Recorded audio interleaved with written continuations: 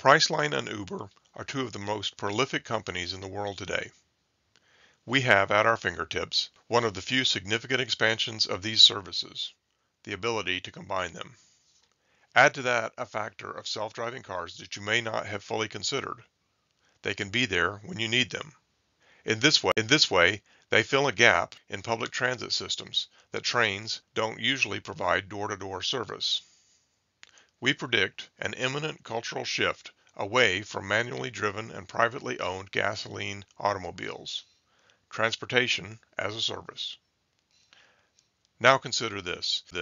If people need door-to-door service without a car in the driveway, they need a way to find options that will reduce emissions, save fossil fuels, reduce costs, and stay out of traffic.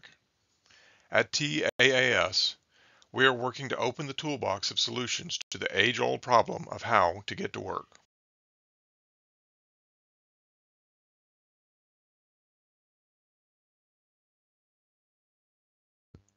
Imagine you need to get from Piedmont Park to the Varsity Restaurant.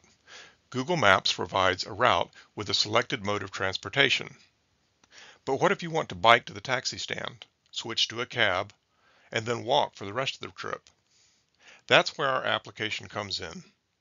We give users unprecedented control. Our platform lets users choose modes of transportation, seamlessly combining them into a single route to fit their preferences and needs.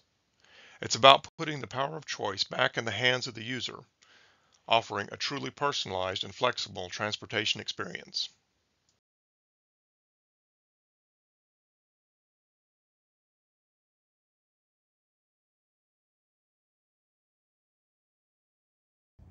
Our children deserve a healthy planet.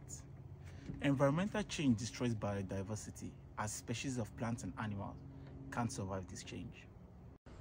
I don't want to drive, but there isn't any other way to get to work. The Alaska tundra is now perry. What happens when we run out of fossil fuels? Because if we could make money while saving the world, we wouldn't.